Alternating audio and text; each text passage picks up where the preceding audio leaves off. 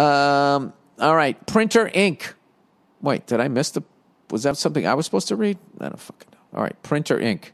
Yeah, I learned about printer. Hey, Bill, I don't know if this works, but have you tried printing in like navy blue or something dark instead of black? Maybe still the computer will say it needs black ink, but it will still be legible. Just a thought. By the way, you can change the color by choosing select all, then click that little menu with the black bar. I know you can do all of that. I just can't figure out how to do it. And I also found out you can buy black ink on its own. So there goes that conspiracy theory too.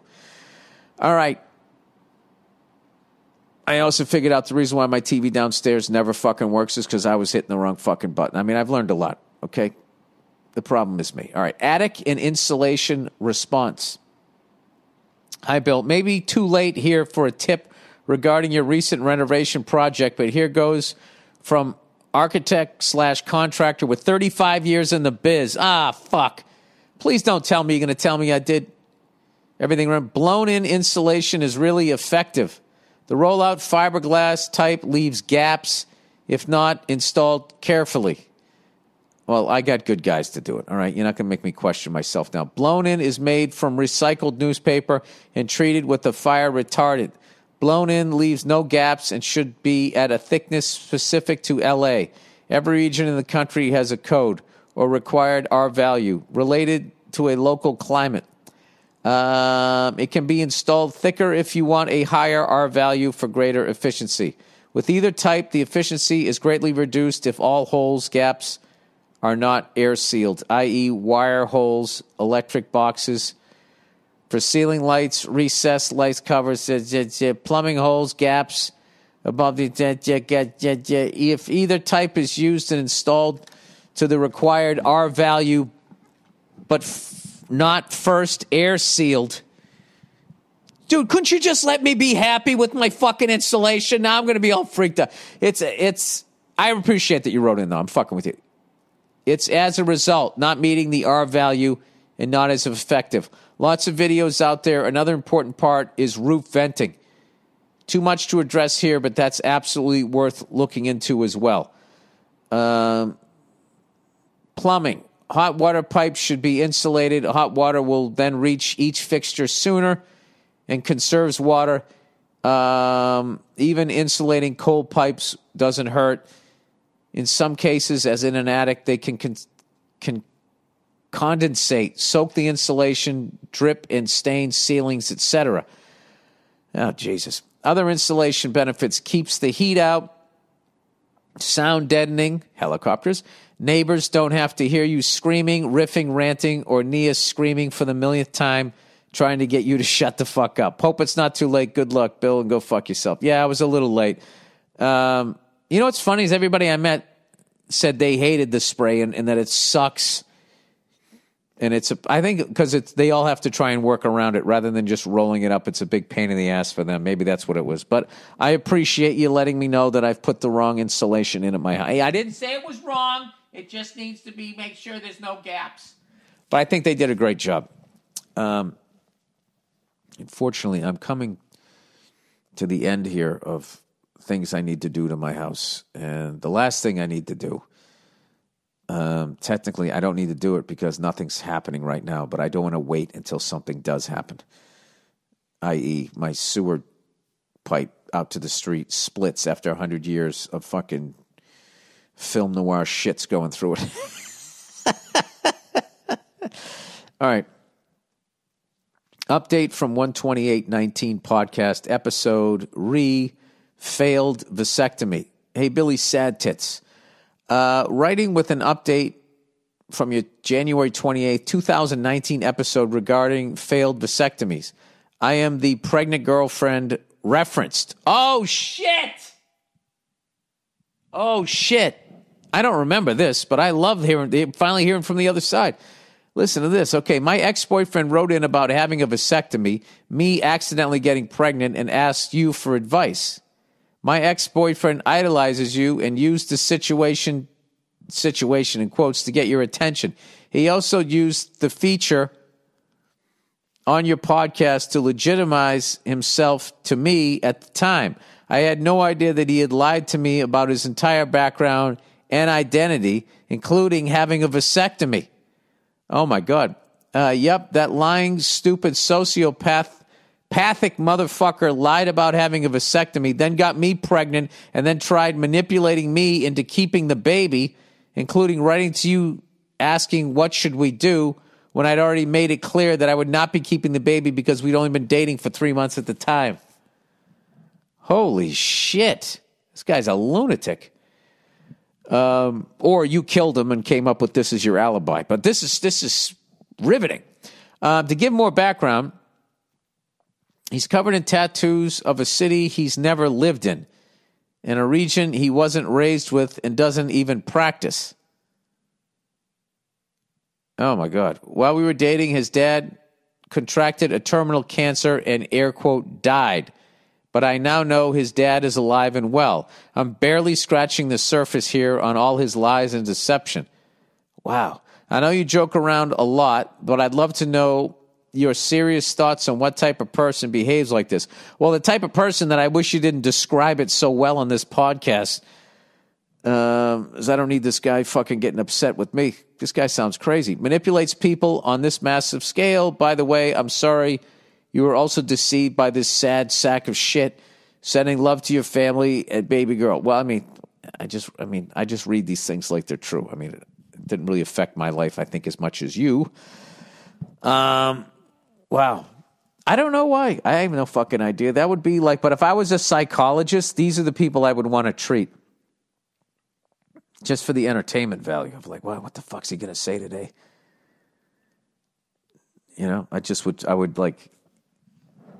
I'd try to like feed him, to see what he'd come up with. Be like, hey, did you see Chuck Yeager just passed away?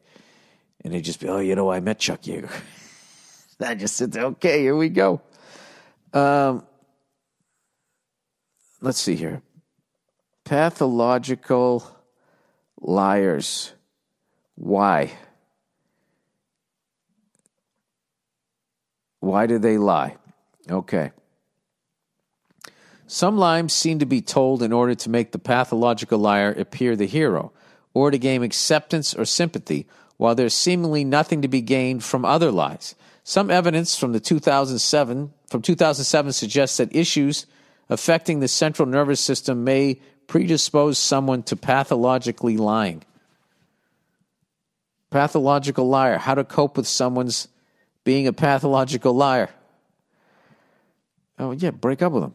Pathological lying, also known as mythomania and pseudofantastica, fantastica, is the chronic behavior of compulsive or habitual lying. Unlike telling the occasional white lie to avoid hurting someone's feelings or getting in trouble, a pathological liar seems to lie for no apparent reason. This can make it frustrating or hard to know what to do if you believe or hard to know what to do if you believe you've met one. Well, it's easy. You just get them out of your life. Though pathological lying has been recognized, it'd be amazing if two pathological liars met each other in a bar. Like, how long could they lie to each other before they would both realize, oh, wait, this person's doing what I'm doing? Or would they catch it quicker because, they'd see it because that's what they do. You know what I mean? I don't know. Well, I'm sorry you got knocked up by a pathological liar. But am I supposed to believe you at this point? Because now I believed him. I don't know. Who knows? All right, girlfriend questioned my sexuality. Good morning, motherfucker. I like that. It's a different one. Good morning, motherfucker. Big fan of the podcast and stand-ups. Thank you. The Michelle Obama bit from Paper Tiger actually made me cry laughing. Oh, that's hilarious. I was talking about doing that. I did a private show one time at this guy's house out in fucking Malibu, right on the ocean. And I did that bit right before I did it on my special, and did not go over well. Anyway, so in Nashville with my girlfriend and all her friends, 4 dudes, 7 girls, 4-day weekend. I have met them all. Wait, what just happened? So in Nashville is how that sentence starts? So in Nashville with my... Don't you mean, so I'm in Nashville with my girlfriend and all her friends, 4 dudes and 7 girls for a 4-day weekend. I have met them all at different points, and while I thought they were losers, as my girlfriend describes, they were all real nice, just not really my type of people or vibe. Wait a minute. Your girlfriend described her friends as losers?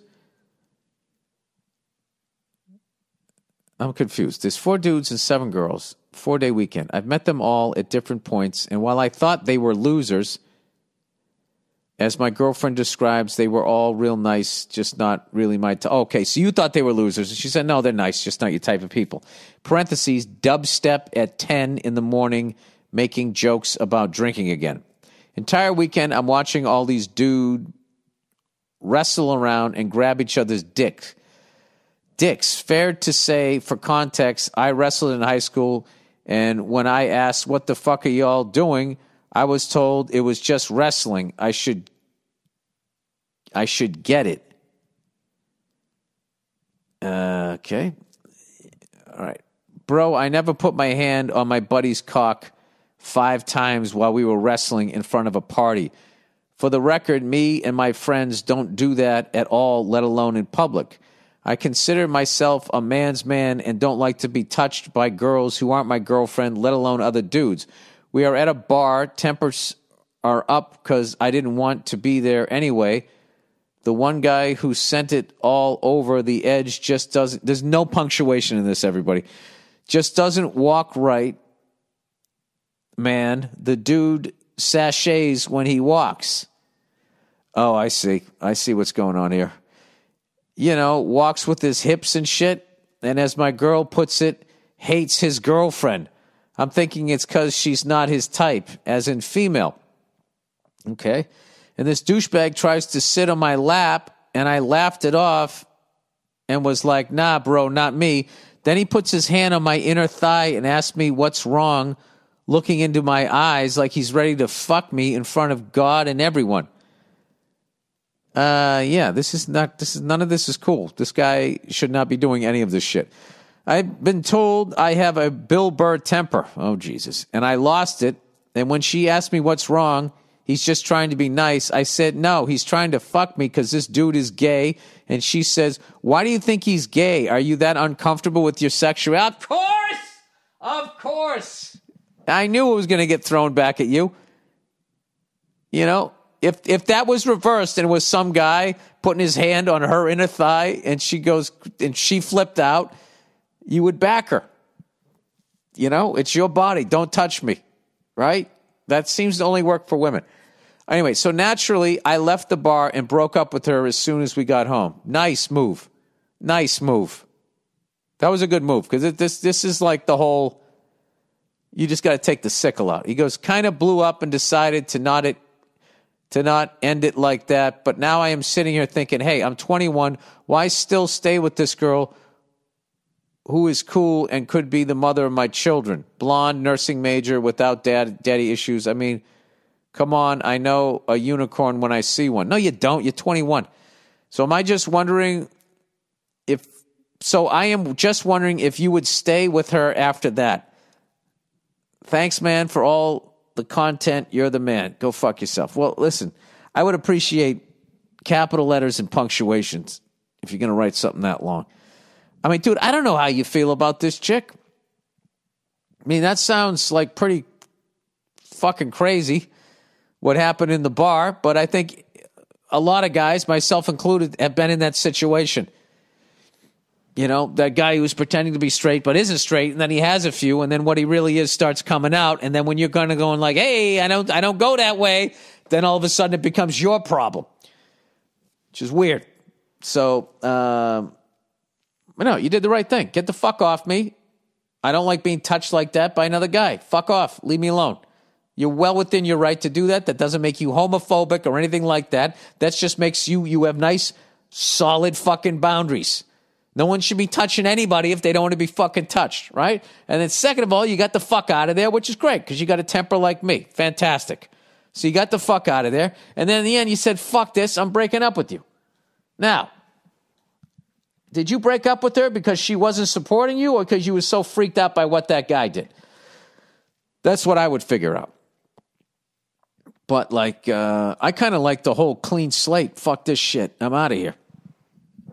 Because I got to be honest with you. Like, that's not cool of her to not have you back in that situation. So I would say, what I would do if I was you, I'd think about it. And after a few days, you know, if you're not just afraid to be single, if it's not those feelings, if you're truly missing her, then I'd sit down with her. I'd try to work it out. I'd talk to her and just tell her, like, why that bothered you. You know? All right, there's that. Okay? Guys, you know how bad I read out loud. So please, if you could just help me out with capital letters, punctuation, you know, instead of just voice texting the whole fucking thing and then hitting send. All right. My best friend came on to me while my girlfriend is in the hospital. My best friend came on to me while my girlfriend is in the hospital.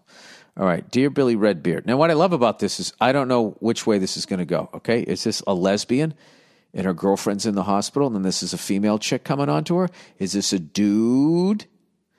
All right. Me and my friend have been. Is this a guy with a girlfriend and then his best friend dude came on to him? Dude best friend? Male best friend? How the fuck do you say it? Lost in pronouns here. Okay, me and my friend have been friends for 2 years. She helped me get comfortable in the state I now live in after I moved from my hometown. And nothing like this has ever happened before. Most recently, she helped me get through my girlfriend of a little under a year being in the hospital for the past 4 months. Here's the problem. Last week, we were hanging out in her backyard. We were tossing back a few beers and generally just shooting the shit. We were 6 feet apart, so there's no need to report me to the CDC. We both drank a little too much that night, and at one point, she was leaning over me, trying to kiss me. I literally had to hold up my hand to stop our lips from making contact. I was pretty drunk and was so caught off guard that all I could think to say was, no, thank you. She went back to her seat, and we kept talking, but the energy had changed. The next morning, she texted me saying, drank more than she should have. And she said she didn't remember much of our conversation, but I think she was lying. Yeah, she was embarrassed. She asked to hang out once since the incident, but I turned her down. Well, that's good. You got good boundaries. Now, here's my question. Is there any way I can stay friends with this girl without being a terrible boyfriend? I know I probably have to distance myself from her for a while. It's just that she means a lot to me as a friend. Is there some hope of salvaging the friendship, or is it beyond repair? The lovely Nia has any advice, maybe she could provide a woman's perspective. Thank you, and go fuck yourself. No, unfortunately, she's not here. My gut is telling me that the reason why she was so friendly to you and has been helping you for so fucking long since you came there is because she's liked you the whole time. And maybe she was hoping that you'd like her like that and you don't or whatever, but she still likes you that way and she got a little drunk and then tried to kiss you. I don't know. But I don't know. I don't know what her deal is, but I can tell you this. Like, as far as boyfriend, girlfriend, yeah, you can't hang out with her. Just what if your girlfriend had the same thing happen with a guy and he tried to kiss her, but she still wanted to hang out with him, be friends? You wouldn't be comfortable with that, and that would not be cool, right? So it's the same thing with her. She would not be cool. You don't need to bring it up. I just would, some secret you just keep, okay? You can handle this thing in-house. You don't need to fucking cause all this goddamn, I'm in the fucking hospital, and you're trying to kiss my boyfriend? Sorry. You don't need that shit. Just, I don't know what to tell you. I didn't have female friends when I was your age like that because that shit would happen. So I don't know how to handle that one. A lot of stuff above my pay grade. All right. I apologize to everybody who actually pays attention to the news and is into finance, that actually understands what shorting a stock is. I think I did an okay job trying to explain it. Well, Bill, sometimes okay is just not good enough. It's just not good enough. All right, anyways, that's the podcast for this week. The Bruins got the Capitals tonight. Who do the Celtics got next?